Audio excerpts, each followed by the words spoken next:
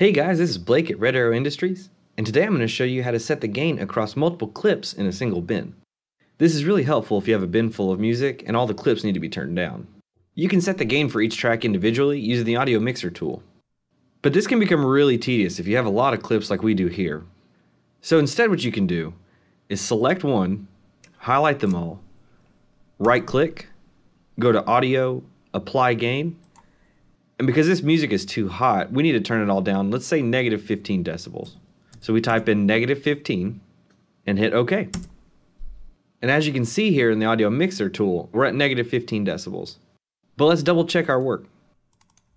And it looks like we're all good.